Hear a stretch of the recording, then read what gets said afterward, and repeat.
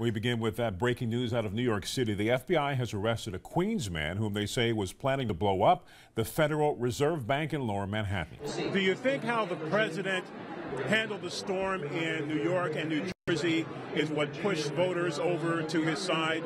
But is there anything else we need to know before praising the deal? You know, they say the devil's in the details. Behind me, you can see the preparations are going on. You can hear some of the singing that's going to be happening. Yeah, John's going to be talking about the weekend. But in the meantime, John, how is it looking for tonight? Well, good Wednesday evening to you. I'm MikeStevens.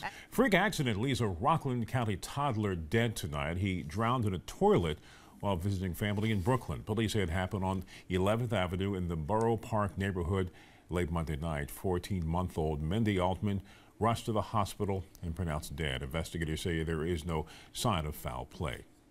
Well, police would like suspects in a laundromat beating to come clean. Police say a man and two women beat the laundromat worker with their hands and fists. Surveillance video captured the attack. Fourth person allegedly swiped cash from the register when all this was going on. It happened around 11 o'clock Sunday at Laundryland on White Plains Road in the Wakefield section of the Bronx. Again, the number to call if you know something about these people is 1-800-577-TIPS. Quite a mess to deal with out there, but the drive home tonight should be much better. Okay. All right, John, we'll look for it. Thank you.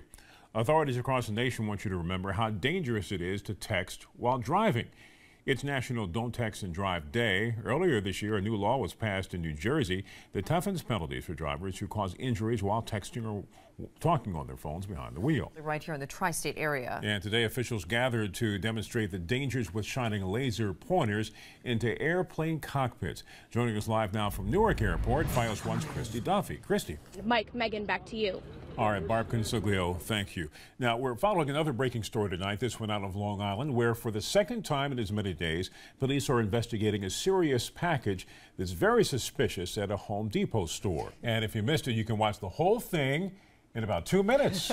The Los Angeles Times put together this time-lapse video showing the shuttle's 12-mile trip from LAX Airport through Inglewood to the California Science Center in Exposition Park. Thousands of people lined up along the route and watched it weave around trees, utility poles, and other obstacles.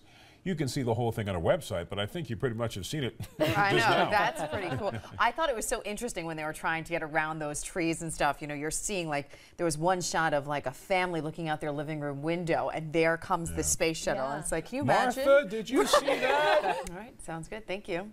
Thank you for watching the recap tonight. Richard French Live coming up next. I'm MikeStevens. And I'm Megan.